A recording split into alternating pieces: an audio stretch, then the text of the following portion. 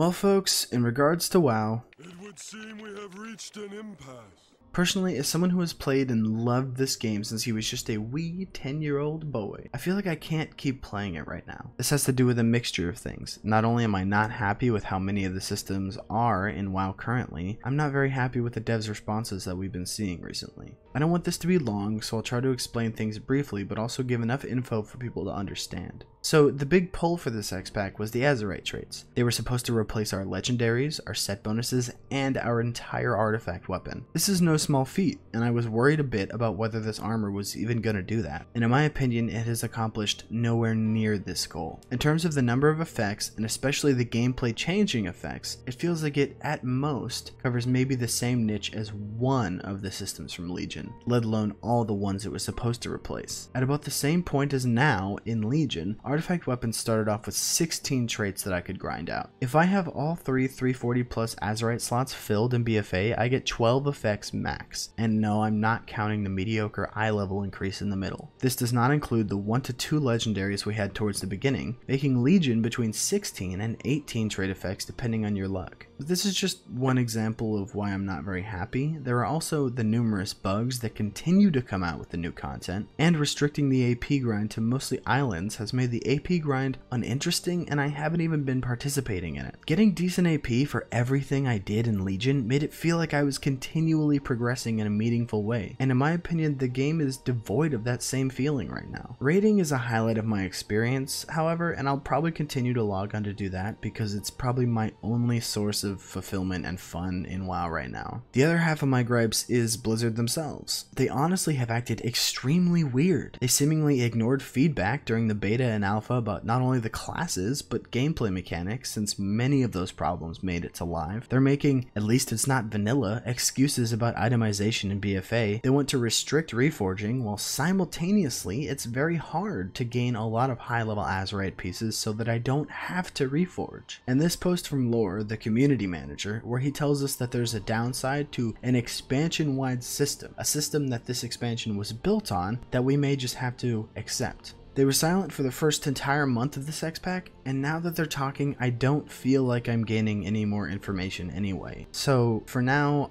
I think I'm done for the most part. To Blizzard, I think you're going down a dark path, and it kind of scares me. The way you're treating BFA is like nothing I've ever seen from you. My trust in you, which has gone strong for 13 years, is dwindling. And to everyone watching, as always, thank you. And this just means that the videos I make in the near future probably won't be WoW related. If you guys still want the next parts of the Uldir video, just let me know. And to WoW itself, I'll see you in 8.1, I guess.